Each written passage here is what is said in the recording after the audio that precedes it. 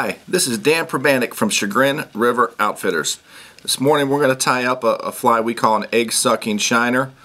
Versatile pattern. You can swing it, you can dead drift it, you can strip it, you can tie it in a bunch of different fish catching colors. Just kind of a go-to pattern that I use personally a lot when I'm steelhead fishing and trout fishing as well. So I hope you enjoy it. First thing we're going to do is we're going to take a little bit of gold flashabou. Take about 7 or 8 strands.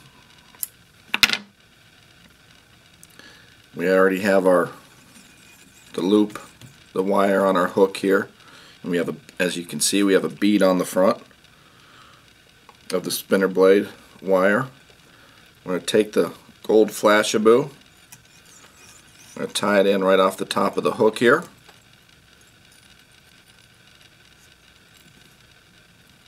Like so.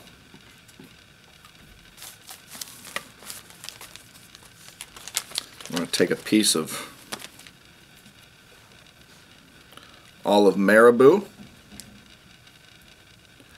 for the tail. We're just going to try and tie that in right on top of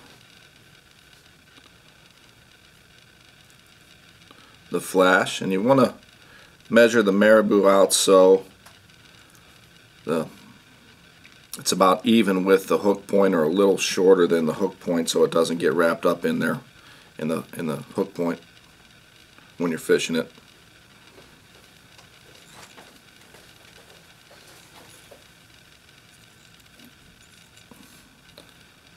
Just like a woolly bugger tail, take that tail and just kind of work it down around the hook a little bit.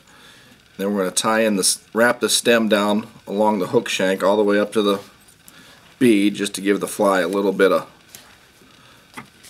body. Wrap that down.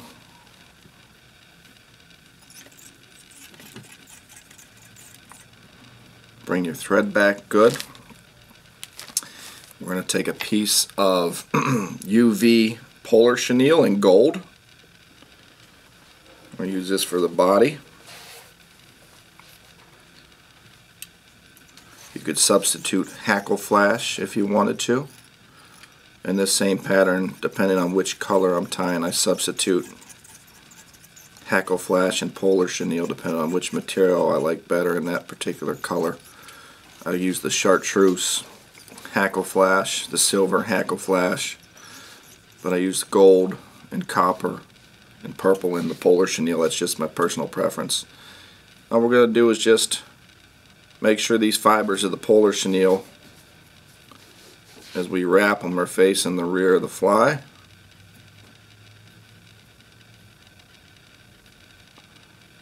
Once you get it started, you're usually in pretty good shape here, but for some reason I'm having a hard time getting it started.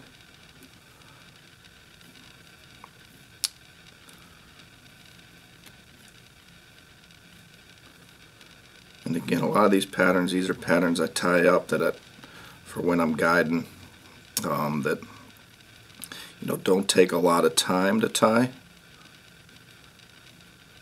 which is kind of what I'm looking for, but they're also very effective. That way I'm not afraid to fish them in and around log jams and boulders and that kind of thing, because I didn't spend 45 minutes tying it.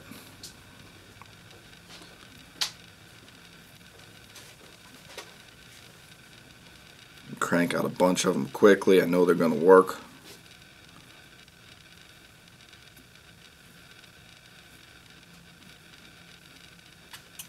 And again, this is just a nice pattern for whatever it is you're doing, whether you're dead drifting it, whether you're stripping it, whether you're swinging it. Just very versatile. Get that off there.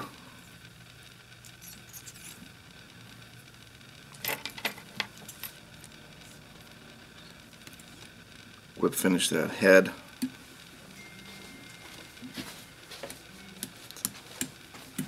And some of you may wonder how we got that bead on the spinner blade shank. We'll have a little video to show you how to do that as well, to make it a little easier for you.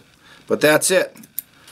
egg sucking shiner. Like I say, you can tie it in purple, silver, chartreuse, copper, blacks, and different color beads on the head. They're just a very effective pattern for our steelhead fishery, and one I think you'll find effective.